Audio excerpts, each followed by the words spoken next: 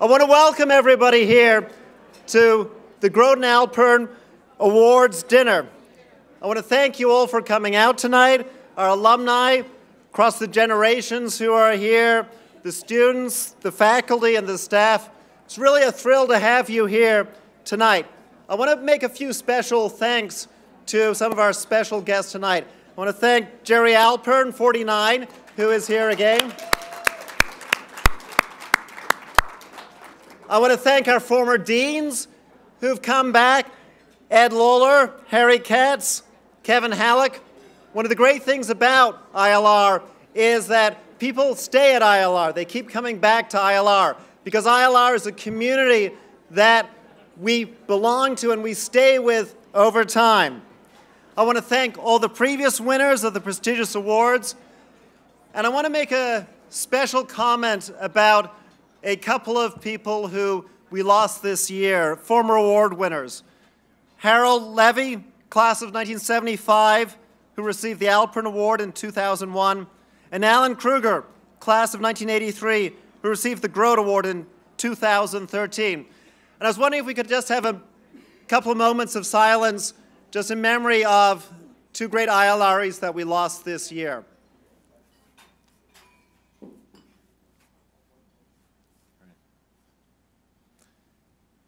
Thank you. Those losses remind us that this community that we have, that is the ILR community, is one that's precious. It's something that needs to be nurtured and continued. This has been a year of debate and a year of change for ILR. I did not expect to be here a year ago. But that's something that's okay at ILR. We learn about change at ILR. ILRs are comfortable with change, with debate, with discussion. We see change and we embrace it, but we remain solid to our core.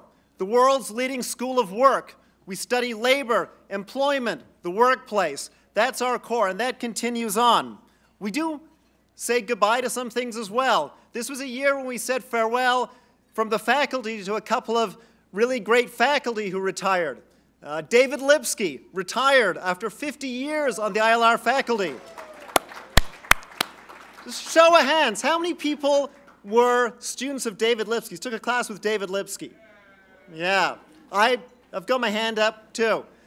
That's the impact that our faculty have had over the years. Sam Bacharach, great organizational behavior scholar, retiring after over 4 decades on the faculty.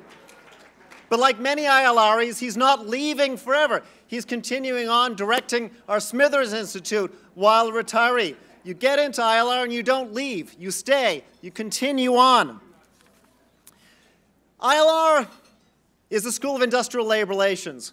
People sometimes hear that name and think that we're maybe a school stuck in the past. Well, it's true. We do have a glorious past. We're very proud of that past. But ILR is also a school that looks to the future of work. And today we see that our issues, ILR issues, are more and more at the forefront of debates, of practice in the field. We ask questions. How is technology transforming work? Will self-driving cars and artificial intelligence take away jobs? What will work be like in the gig economy? What are the future of jobs in a global economy where jobs can move across oceans at the click of a button? How is migration affecting labor markets? As you may be able to tell, I'm an immigrant myself. I came to America. Immigrants are coming, building our economy. How is that affecting our labor markets? The issues of ILR are becoming more and more prominent. We think about things like the issues raised by the Me Too movement that are challenging how we protect fairness in our workplaces. We think about issues like the universal basic income, the fight for 15.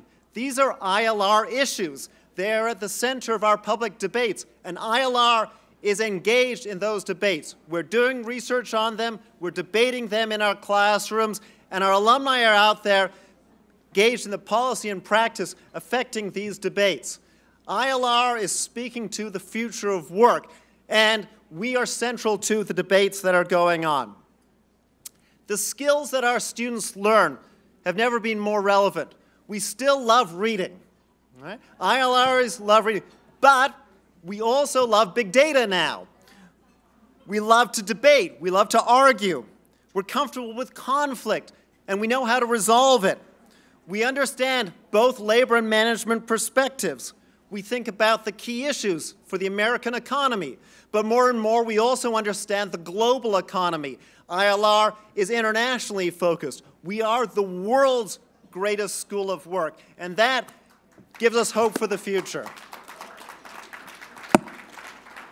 I'll say, when I look out at our alumni, that's what really gives me hope about ILR. When I see our alumni out there engaged in their careers, the successes that they achieve are the successes of the school. That tells us that we are achieving the education that is our mission as a school.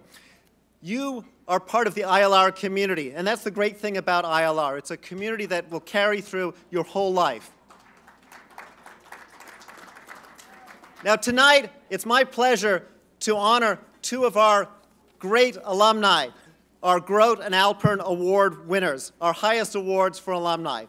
And it's a great pleasure to be able to introduce Carolyn Richmond and Diane Rosen, our two award winners tonight.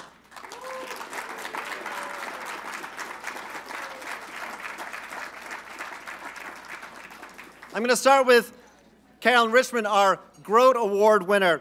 The Groat Award is our long-standing award established in 1971 in honor of Judge Groat, who served as the counsel to the New York State Joint Legislative Committee, playing a pivotal role in founding the school. It connects back to the history of our school and honors somebody, an alumnus with distinction in our field in their career.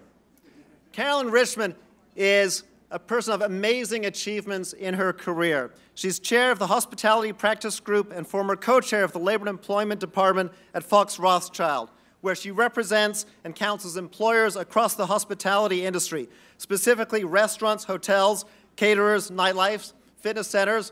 If there's any issues, labor issues, break out tonight, we're covered. We've got Carolyn here. We're ready to deal with it.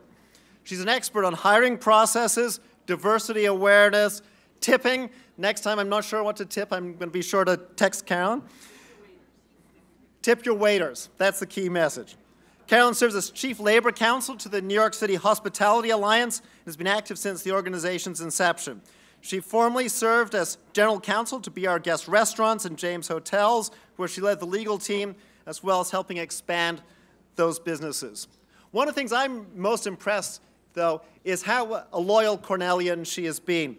She served on a variety of Cornell boards, including the President's Council of Cornell Women, the Alumni Board of Directors, the Advisory Board for our Institute for Hospitality, Labor, and Employment Relations, and a member of our ILR Advisory Council.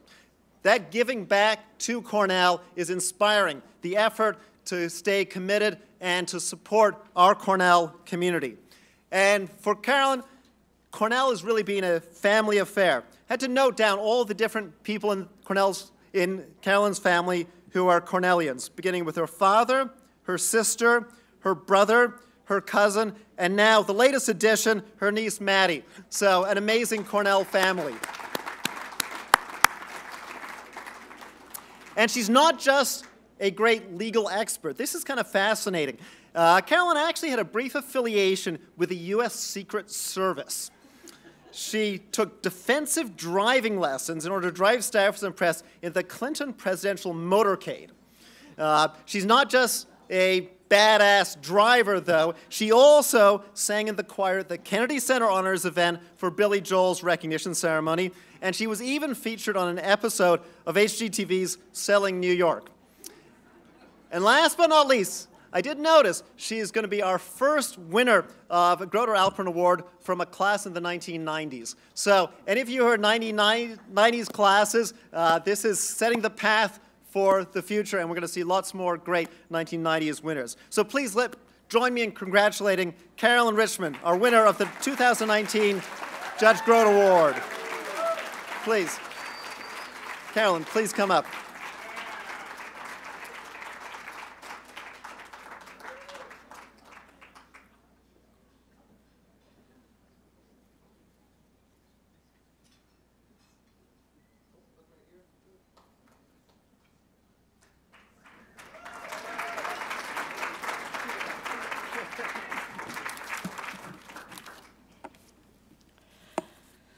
had a whole speech prepared, but the dean just took all of my points. So you're going to have to listen all over again. But thank you, Dean Colvin. Thank you to the Dean's Advisory Council, the Alumni Association, my fellow alumni, friends, family. Jerry Alpern, it's an honor to be here as well. And congratulations to Diane Rosen, to her husband, Mark. You'll hear from them. They are the first dual couple receiving this. I've spent the better part of 6 months thinking about this night and what I would say. As the saying goes, it takes a village. My successes and achievements were not done in a vacuum. I have a great many people to thank tonight, and I do hope all of you will bear with me. First, I want to thank and acknowledge my mentors, Marty Scheinman, Carol Wittenberg, Paul Salvatore, Harry Katz, my partner Stephen Plaskow, wherever you are, Lori Burke-Weiss, and Ruth Raisfeld. Collectively, you've all opened my eyes to new opportunities and ideas, and I am indebted to each of you for providing me sage advice, friendship, help at many stages, and other things that I will share later, but I am very appreciative of all of you. I also can't stand here tonight without thanking Professor Sam Bachrach, who, while we may hear that he's retiring, apologized for not being here because I believe he's teaching and leading a course, so I don't expect retirement's really going to stop him.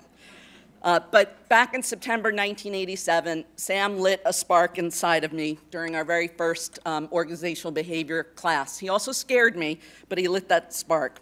6 classes and 4 years later, he taught me how to think.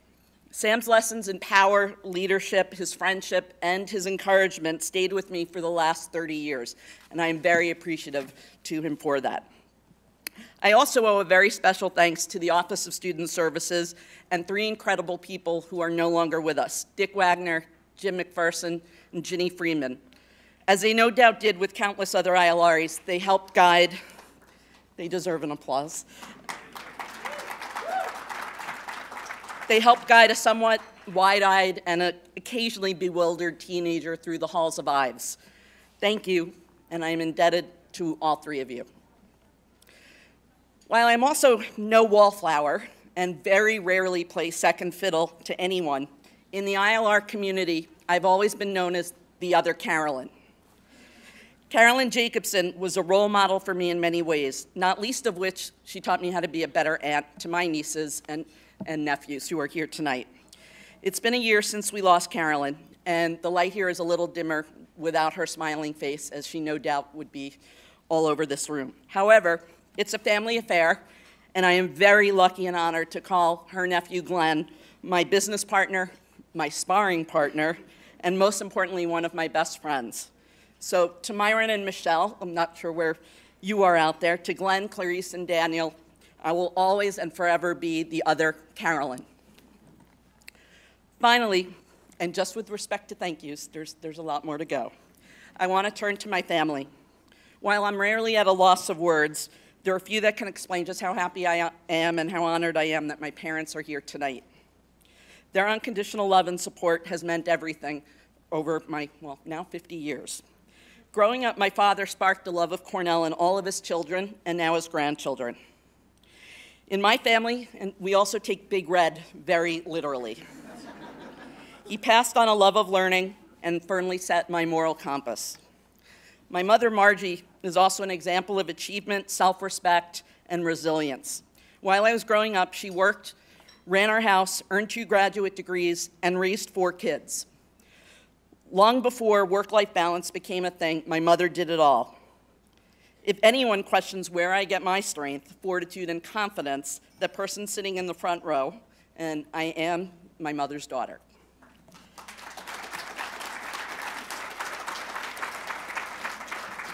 On a lighter note, I'm very happy to have my siblings here. Between us, we did earn 6 Cornell degrees, but in fairness, my sister Nancy earned 3 of them. She's the youngest. She had to make sure she was ahead. Jeff got 2, and I only had 1. But we all overlapped at Cornell, and while we may fight on occasion, they remain my gut check, my cheerleaders, and my confidants. And I appreciate and love them, but I do want to point out I'm Mom and Dad's favorite tonight. I'm also very proud, as the dean mentioned, that my niece Maddie's going to be starting the engineering school this fall. There are 5 more kids behind them, and I hope at least one of them chooses ILR. Now, over the past few months, I have thought about the platform and opportunity I have tonight in addressing all of you.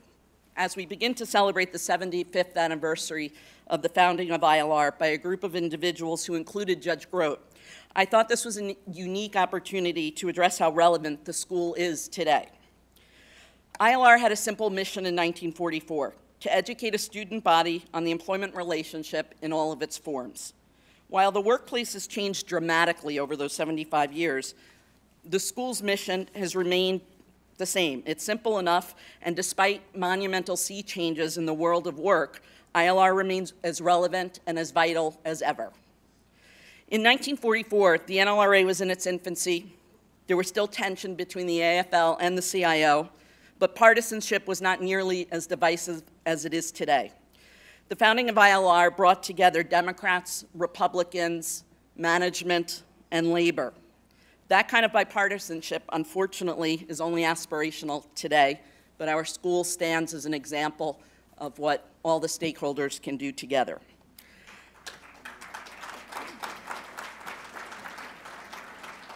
Thanks to our faculty, administration, and alumni, the ILR curriculum has regularly been reassessed and adapted to the workplace needs of the day. Personnel management begat human resources.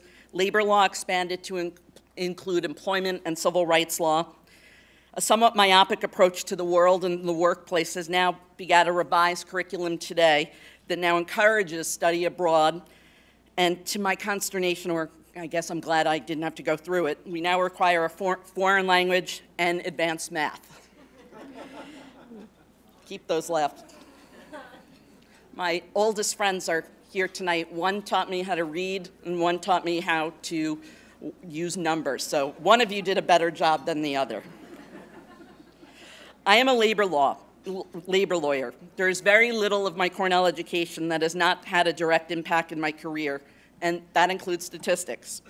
I often reflect back on Professor George Boyer and the lessons learned from the Industrial Revolution and Frederick Taylor. These lessons from Econ 140 have helped me better understand current issues in my own practice and industry. The fight over the tip credit, the drive for $15 an hour, as the dean mentioned, cross-training, and how to structure a restaurant workplace to be more efficient. I'm as surprised as anyone when phrases such as, "we should take a look at Taylorism as an example of," comes out of my mouth. And that has come out of my mouth several times. The link between ILR, my ILR education, and my legal practice today happens routinely. Yesterday's history lessons become today's building blocks. We may not be a big school, but our impact on the world of work is dramatic. The skill set we learn at ILR is adaptable and usable in any workplace, whether it's a unionized hospital or steel mill, a Major League Baseball team, Wall Street, Silicon Valley, or a not-for-profit. ILR alums, in my opinion, are utility players whose value goes well beyond the bargaining table or the human resources office. For better or worse, the Me Too movement has also helped move our skill set front and center where it belongs to be, where it belongs. When I graduated in 1991, the workplace did not look significantly different than it did in the 1950s or 1960s. Granted, 50 years has certainly added more diversity to the rank and file, but desktop computers were just barely entering many of our offices in 1991. Most offices still look the same as they did 30 or 40 years ago. Brick and mortar spaces, appropriate business attire still meant suits and ties and pantyhose, but all that has now gone out the window. Over the past 25 years, we've had an amazing resilience in the workplace and many changes that have included throwing out dress codes, throwing out windows. When I graduated in 1991, co-sharing jobs, telecommuting, and WeWork were still decades away. And the idea that a choice of pronouns would be a question on an application was simply inconceivable. The last 30 years has seen dramatic changes, and the school, like the workplace, has adapted and grown. ILR has added institutes and courses of study that reflect the way we work today, and I believe we have 12 institutes that directly link the workplace with research and pragmatic approaches to the workplace today. There has been some talk and some rumor this past year that perhaps ILR should be absorbed into other schools or some of our departments combined with others. I believe that's now safely a rumor put to bed. But I think that those who have entertained these ideas, just don't have a full appreciation for the uniqueness of the ILR school and its alumni. We are dogged. The dynamic role we shape in the workplace every day can often be seen, as the Dean alluded to, on the front page of newspapers and on blogs all around the country. We're a unique school that combines theory, research, and academic excellence with practical skills and approaches, something I'm forever grateful with. Frankly, little makes me more excited than a 12-hour mediation with an ILR as a plaintiff's attorney, a mediator also from the ILR school, and a client who's usually a hotelie. We're only missing Hot Truck from those mediations. And as Carol knows, I complain about the Jam's food all the time, so maybe we'll get Hot Truck up there. But I'm very proud of being an alumni of Cornell University and the ILR school. I am incredibly grateful for everything they have given me. The ILR school and the Cornell community has given me so much that I can't possibly say thank you enough. But thank you again for honoring me with the William H. Groat Award. It is my humble honor and pleasure to accept it.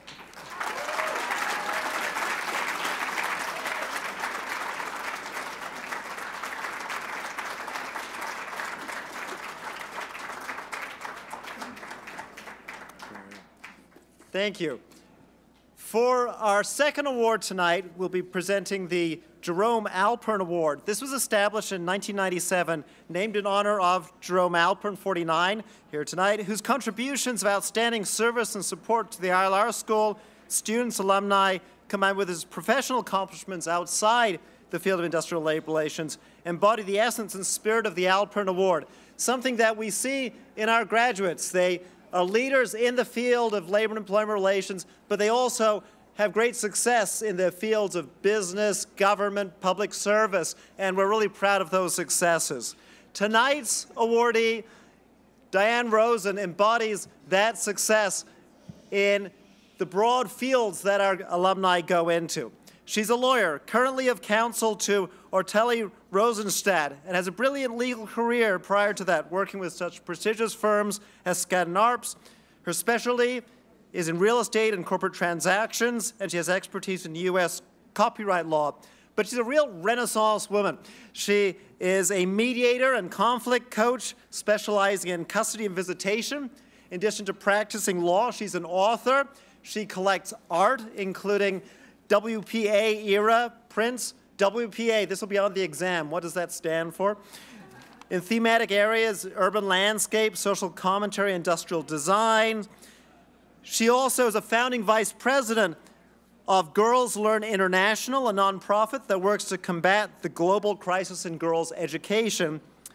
And she's another example of that great connection of loyal Cornellians, serving our university in various functions: the Cornell University Council, the President's Council of Cornell Women, the Cornell Council on Sexual Violence, and continuing that public spiritedness outside of Cornell, serving on the boards of Planned Parenthood, New York City, New York French-American Charter School, and really embodying what I think is really that ILR spirit of service to the university and then service to the community. She's really gone beyond, though, just serving on committees. She's helped for us at Cornell, creating events for students, most recently an event to address sexual harassment in the workplace, one of the great issues of our day. And on campus, she's held special sessions for students to discuss the issue, to ask questions. Diane has a special place for me because when I came back to Cornell as a faculty member, she was one of the first alumni I really got to know. And I don't think I really understood until I came back how much our alumni contribute back to Cornell, the depth of their commitment over time, and how much they mean to our students, to our campus, to our community. And Diane really taught me that role of our alumni. So it's a great pleasure to me tonight to be giving the Alpern Award to Diane Rosen. Please come up, Diane.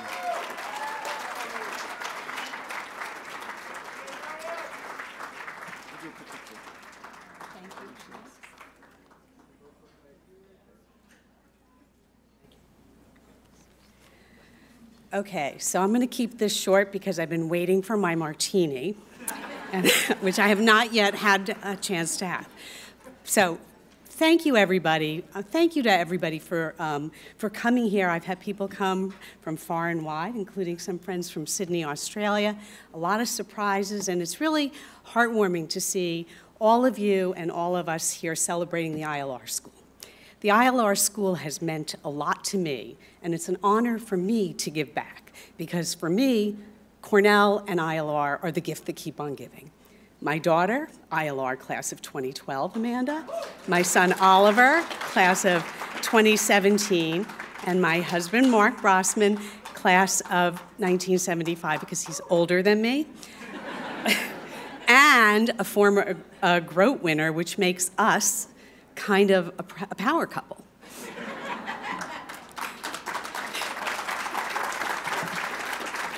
And I got to meet Groat and Alpern tonight, and we discovered that where I grew up was about 5 minutes from the town he lives, and his daughter and I attended the same elementary school. So thank you, Jerome, for being such an important part of Cornell.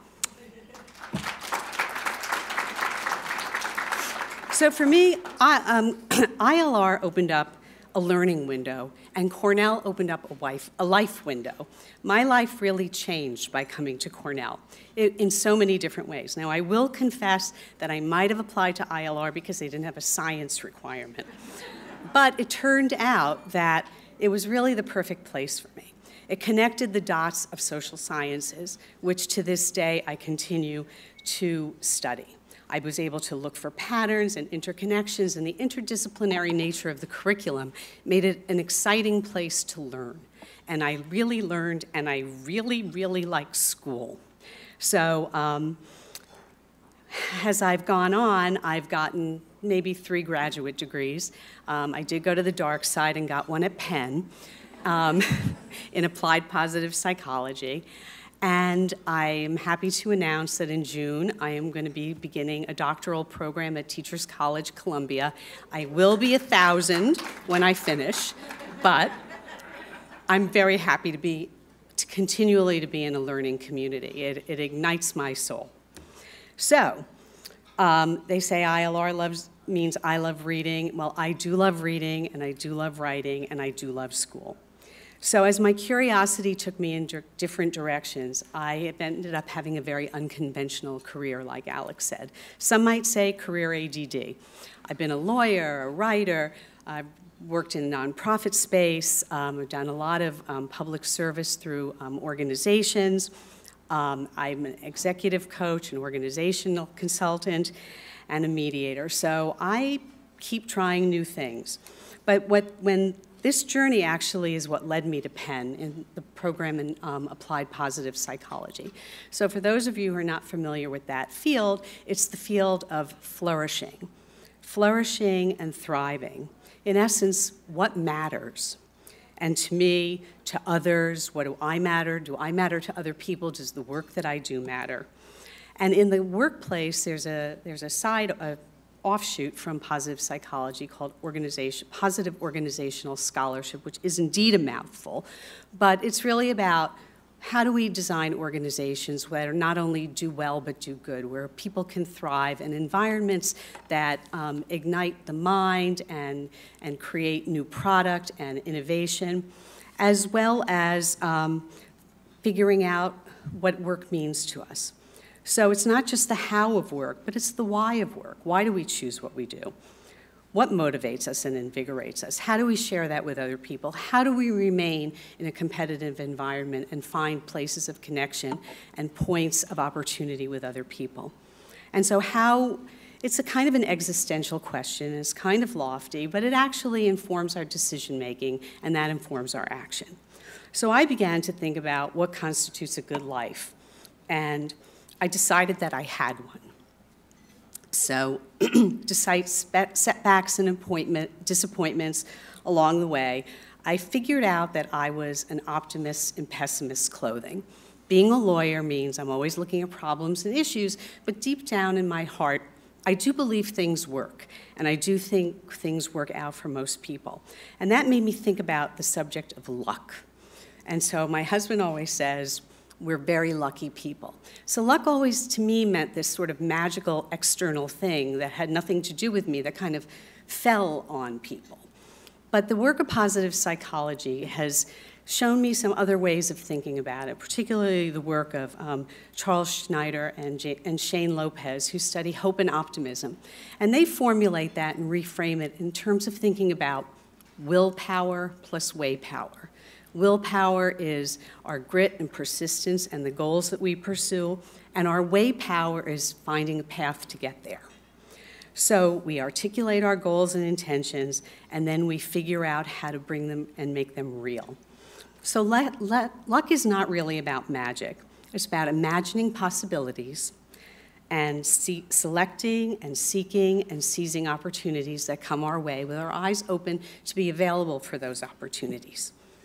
So, while my career has certainly not been a straight line trajectory by any means, I've really had the good fortune to be able to forge a path of my own and led by my interests, powered by persistence, and I've been able to stay curious and engaged, connect with a lot of incredible, wonderful people all over, and find meaning and purpose in work.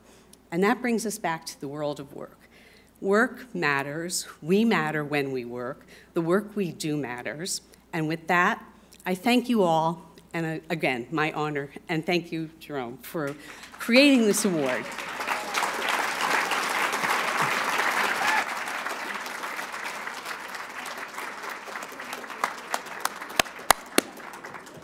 Thank you, Diane. I'd like to thank both of our award recipients, Carolyn and Diane, for inspiring, inspirational words. Thank you again.